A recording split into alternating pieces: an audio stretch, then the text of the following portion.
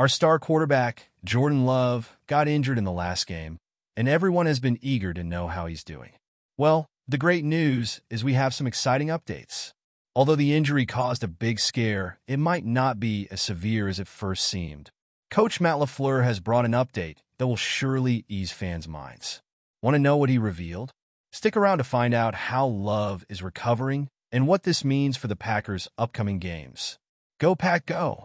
Jordan Love suffered a knee injury during the game in Sao Paulo, and the concern was high, especially given the severity it appeared to have. The injury was described as an MCL sprain, which can be quite serious. However, Coach Matt LaFleur provided a more positive outlook by confirming that the injury is not as severe as it initially seemed. LaFleur informed us that, despite the initial scare, Love's injury is considered more of a day-to-day issue rather than a weeks-long one. This means that recovery might be quicker than expected, and there is a good chance that Love could return to play soon. This news has relieved some tension, as the initial expectation was for Love to be out for a longer period. With this positive update, attention now shifts to how the Packers will handle the situation if Love cannot play immediately.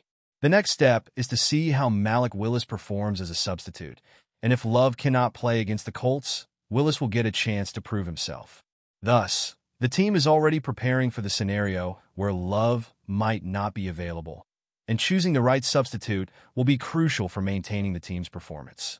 Matt LaFleur brought some encouraging news about Jordan Love's recovery timeline.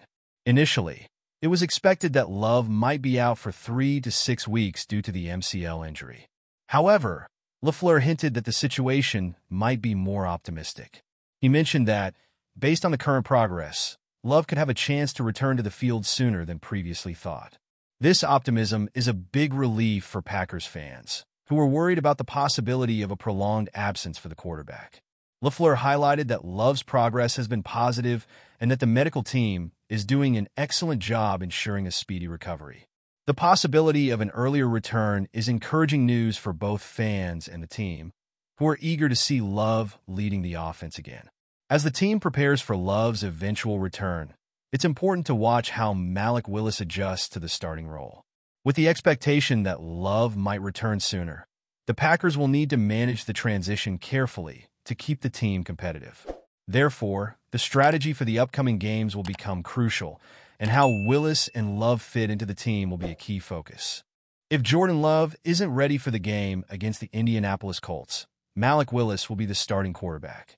Willis has been intensely preparing for this responsibility, and the team's confidence in his abilities is clear. LaFleur mentioned that Willis is doing everything he can to prepare for the potential starting role, showing dedication and effort to ensure he's ready to lead the team if needed. The decision to potentially start Willis is a demonstration of the Packers' depth and flexibility. With Love still recovering, the team needs a solid plan to ensure they stay competitive. Willis, with his preparation and skills, has the opportunity to prove his worth and maintain the team's level of play while Love recovers. Additionally, the current situation highlights the importance of having a good contingency plan and how the team must be ready to adapt to changes. Managing Love's situation and Willis's ability to step up shows how crucial preparation is for any scenario. Now, attention turns to how the team will handle the rest of the roster, especially with the potential promotion of Sean Clifford for the game. Jordan Love is putting in maximum effort to get back on the field as soon as possible. With the support of the Packers' medical resources and training staff, Love is focused on his recovery. LaFleur emphasized that the quarterback is utilizing all available resources to speed up his return and is working hard to improve his physical condition. Love's dedication reflects his determination to get back to playing and leading the team. The medical team is closely monitoring his progress and adjusting the rehabilitation plan as needed. With all this support, there's a good chance Love could return to the field earlier than expected, which is encouraging news for the team and fans. As Love focuses on his recovery, the Packers also need to be prepared for any eventuality. Love's ability to recover quickly and the effort he's putting into the process are crucial for the near future. Now, with Love's situation evolving, attention shifts to strategic decisions about the roster and preparation for the upcoming challenges. The Packers' decision not to add an additional quarterback this week is a positive sign about Jordan Love's condition. The team opted not to bring in a new player for the position, which indicates confidence in Love's recovery and the ability of Malik Willis and Sean Clifford to manage the situation. This choice shows that the team believes they can handle the upcoming challenges with the quarterbacks they already have. By not seeking a temporary replacement, the Packers are showing faith in Love's recovery and Willis's readiness to take on the starting role if necessary.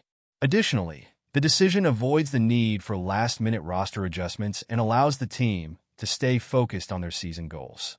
As the team prepares for upcoming games, confidence in Love's recovery and Willis's abilities is crucial. The quarterback situation will be closely monitored, and any future decisions about the roster will be influenced by how Love progresses in his recovery. With the roster situation clearer now, attention turns to how Sean Clifford might be integrated into the team if needed. Currently, the Packers have Jordan Love and Malik Willis on the active roster, with Sean Clifford on the practice squad. The decision to elevate Clifford for Sunday's game will depend on Love's condition. If Love isn't ready to play, it's likely that Clifford will be promoted to ensure the team has a reliable alternative available for the game. Elevating Clifford to the active roster is a precautionary measure, ensuring the Packers are prepared for any situation. Even if Love might return sooner than expected, having Clifford available adds an extra layer of security. The team is preparing for all possibilities and adjusting their plan as needed.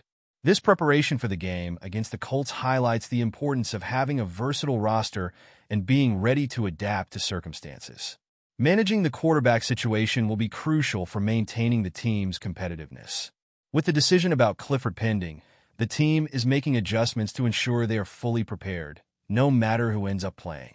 So, what did you think about the latest update on Jordan Love's injury? The encouraging news is that Love might be able to return to the field sooner than initially feared. This is a huge relief, given the initial shock of his injury and the concern that he might be sidelined for a longer period. As the Packers navigate through this period, they're ensuring they're well prepared for every possible outcome.